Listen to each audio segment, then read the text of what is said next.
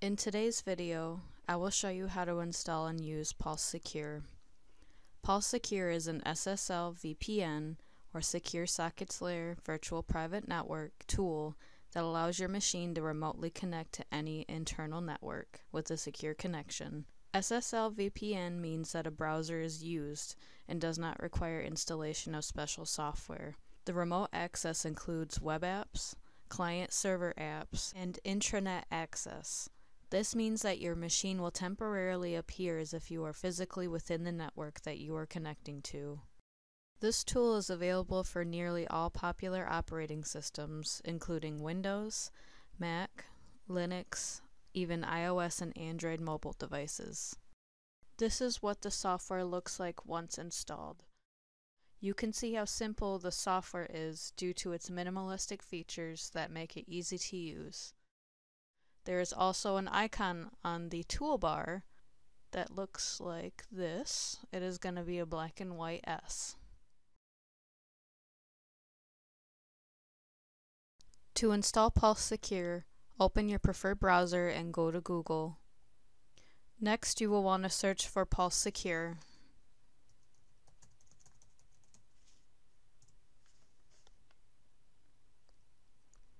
The first link that comes up should say Pulse Secure, Secure Access for the Next Generation.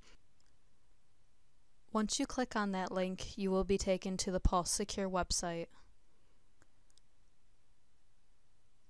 Upon arriving at this website, you are going to click on the Try Now button.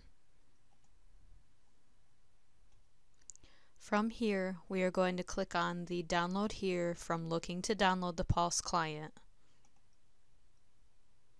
At this point, you're going to fill out your first name, your last name, and your email, and then click Continue. Then on this screen, you're going to fill out your information. I have fact-checked this, and it actually doesn't appear that you have to put real information in there. But anyways, you can just press Continue.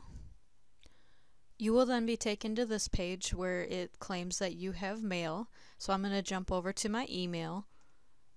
And I have the email right here. This is what it's going to look like. Go ahead and pick your operating system here. Most of us have either Windows 32 or 64-bit, so just be sure you check that before you install it. But once that installs, we're just going to go to the actual client. Once again, this is what it looks like here. This is Pulse Secure.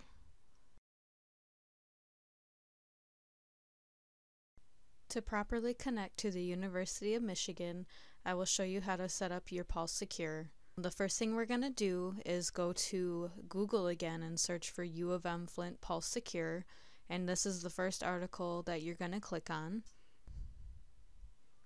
Once you're at this website, we're going to scroll down to the Launching Pulse Secure. After that, we're going to open up Pulse Secure again, and then we're going to go to the Add Connection. Once we're inside of there, we're going to leave the Policy Secure, the first option, and then we can name this Pulse Secure. And then the server URL is going to be set to vpn.umflint.edu. And all you're going to do after that is click Connect. Now you are prompted to enter in your LAN credentials, which means your unique name and then your password.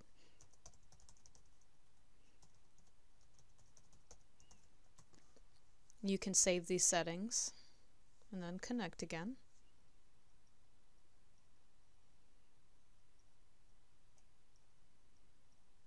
And you are now connected to the network. You will also be able to see this little arrow that says Connected. And when you're done, you can either right-click on that and disconnect, or you can disconnect from within here. I also wanted to mention the applications that you could use with Pulse Secure, such as Microsoft Outlook, the remote desktop connection, mapping network drives, ImageNow, WebFocus, and any desktop application that requires a connection. Thank you guys, and my name is Cristina Bindschatel, and I think that's all for this tutorial today.